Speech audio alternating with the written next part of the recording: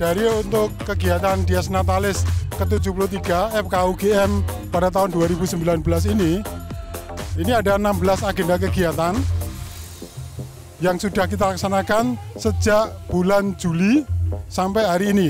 Hari ini adalah kegiatan yang ke-12, yaitu acara Napak Tilas, dan nanti malam ada acara Temu Alumni.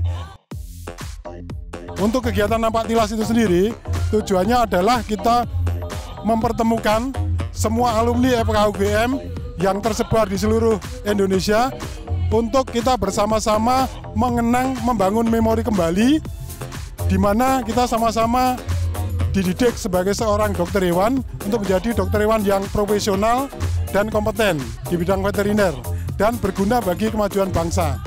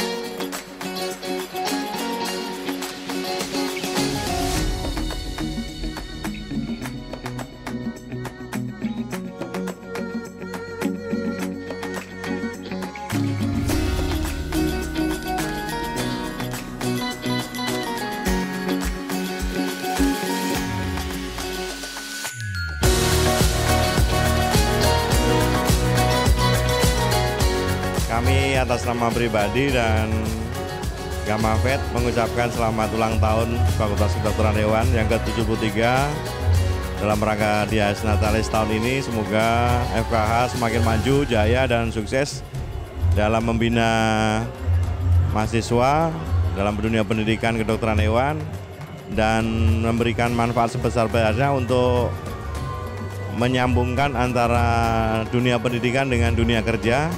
Dan semoga akan semakin link and match, makin sesuai dengan perubahan zaman, adaptif, dan tentunya kita yang alumni mendukung untuk kemajuan fakultas dan UGM.